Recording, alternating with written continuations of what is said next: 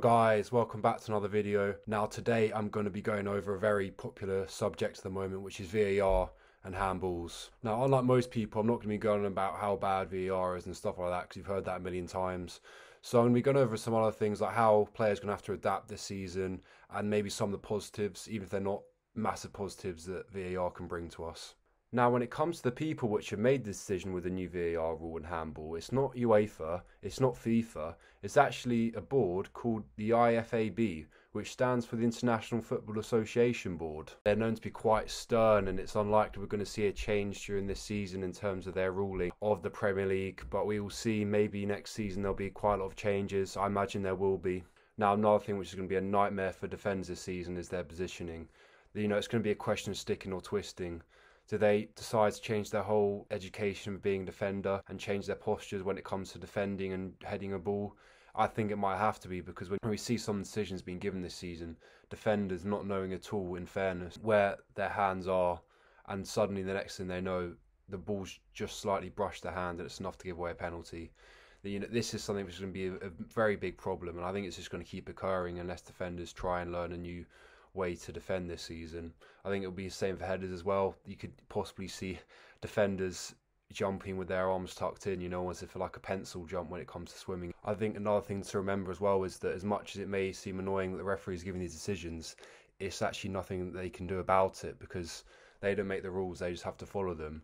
And if they don't follow the rules in terms of not giving penalties for these decisions, then they could lose their bonuses, they could get demoted to lower divisions and miss out on bigger opportunities in the future, such as maybe refereeing Champions League or World Cup games. Now, moving on to the positives this could bring, I think it could make it a more entertaining season. When we look at football post-lockdown, I haven't said the game's been boring, but we can definitely admit that the no-fan atmosphere has played its part, especially at the start. We have got used to it, don't get me wrong. I could maybe see one of the reasons why they see that this rule being beneficial is that the trajectory for more penalties has gone up from 92 penalties last season to 292 this season, meaning we're going to get a lot more goals, and maybe that's what they think to help bring the interest back to football. So maybe they see having more penalties equaling more goals to bring more people back to watching football this season. Now, this is a quite mind-blowing stat. After game week 3, we've already seen a quarter of all penalties that were given for handballs from the previous season. Now, kind of carrying on with the atmosphere, now you could also argue that maybe to make the games more exciting as well, when a team tries to sit back and just settle for a 0-0 draw, it makes it harder to do so now, because if you have 11 men behind the ball and you're getting constant crosses inside the box, then it's bound to hit you on the hand at some point. And whether that's the right or wrong thing to happen, it's going to mean more goals, it's going to mean a more exciting game, which in some respects is what everyone wants, except the team that are trying to get their point. Now, back at my point once again, the crowd makes a big difference in terms of how a game can go. If both sets of crowds are absolutely pushing the teams to the limits to get them to get that goal, it can go for a high-scoring game a lot of the time.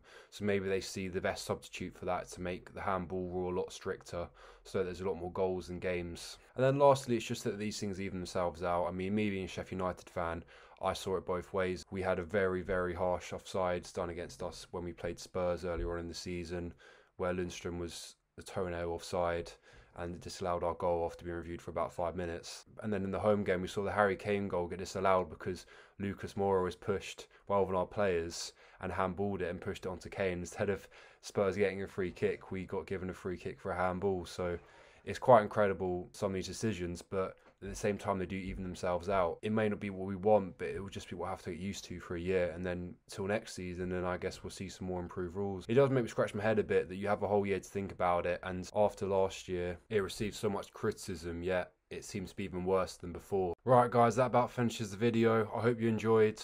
Please leave in the comments what you think about VAR and the new handball rule. It's definitely going to make the game more exciting. The problem is it going to be fair? Anyway guys, until next time, take it easy.